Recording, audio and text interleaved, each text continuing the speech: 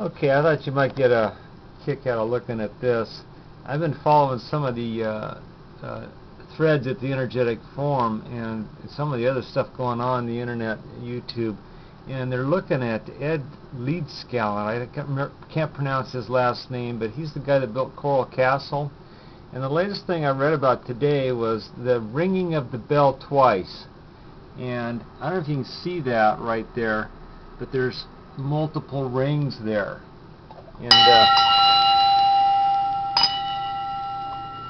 that's the ringing that goes on inside these coils, and they ring down when you hit them and then release the energy. They ring like a bell. And I just wonder, when I saw this, I wonder if that's what's happening, is I'm getting a double ring on this little thing that I built here. So anyway, I just thought I would share that with people, that when I saw that thing on the scope there, first thing I thought of was the bell and the ringing of the bell. So I thought I'd show that to you guys. And I don't know, probably way off base here, probably has nothing to do with it, but when I saw that ring down here and the ring down here, it just triggered something from what I read today. Anyway, that's what I saw today. Now I hooked the scope up right here to get that.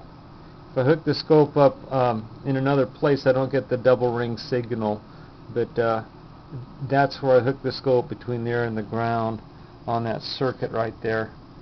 So anyway, this is what I'm looking at right now. It's a very interesting effect with this little motor. I'm going to turn it off and then watch the scope when I start this up. And this is the self-start. Watch, I'll start it again. You can see how it starts itself up here. See that thing start up on its own?